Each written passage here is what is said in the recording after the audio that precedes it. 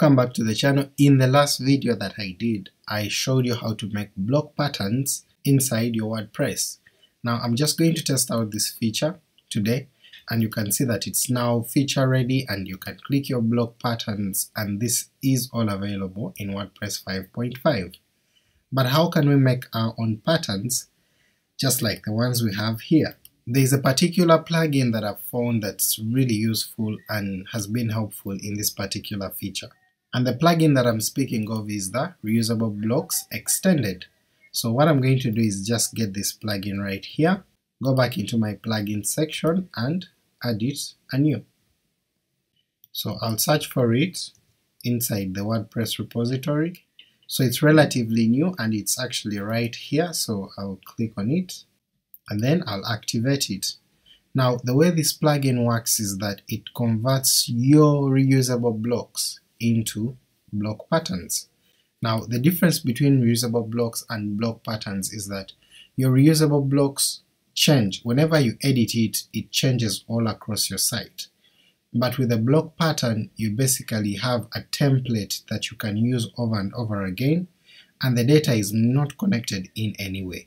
So the first thing that I'm going to do is create a block that is really weird and that will help us to make a reusable block. So we're going to have a column block, and I'm going to choose this, and inside here I'll add a paragraph and paste in some information.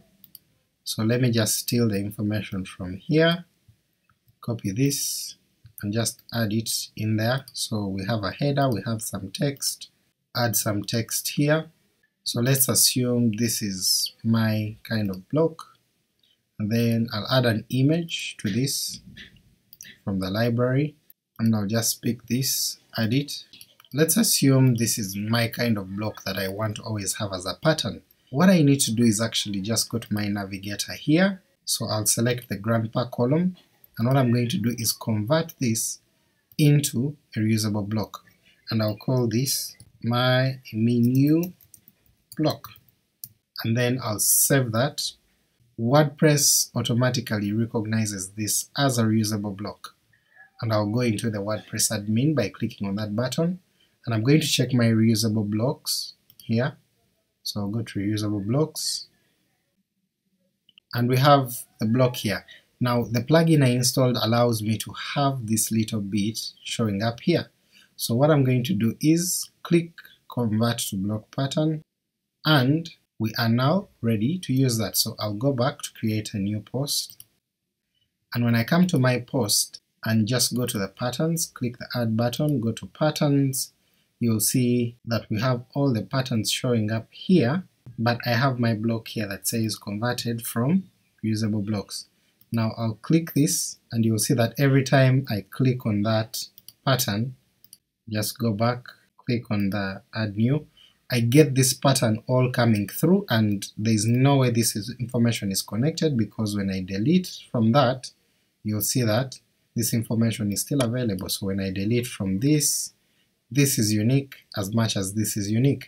So that's the power of the block patterns, and that's how you use Reusable Blocks Extended to make your patterns inside WordPress without writing any code or without converting anything else. The plugin does it very well for you, and I believe it's brilliant. So enjoy it, use it, let me know what you think about it in the comments, subscribe, and don't forget to turn on the notifications so that you can see whenever new videos are out. So share with your friends and enjoy your day.